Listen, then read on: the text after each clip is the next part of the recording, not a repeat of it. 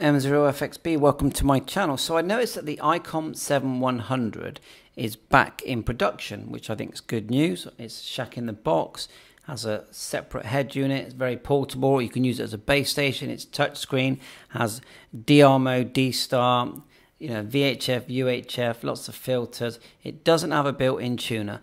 Now, using it and looking at the way that it operates, it's actually, believe it or not, is very similar to the ICOM 705.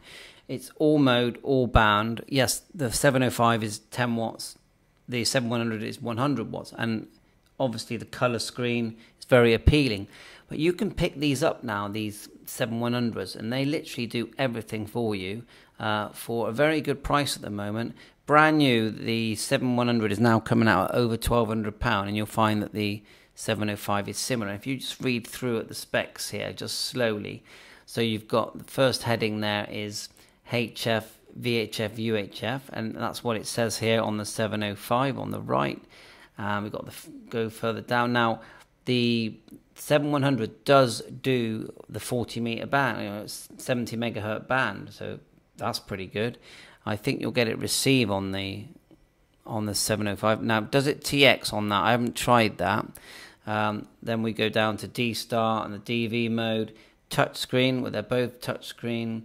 The control head is going to be smaller than the 705 for the 7100, and it's only one cable that connects to the 7100, and you can plug in your microphone, the speakers in the back of it. So it's very appealing. They're both excellent units, but I thought, if you're looking for a good value radio second hand at the moment, around £700 to £800, I would say. If you buy the 7100, but the thing is, the 705 is going to cost you even second hand over £900. But yeah, it does have Bluetooth, Wi-Fi, and there are ways around the Bluetooth with the 7100.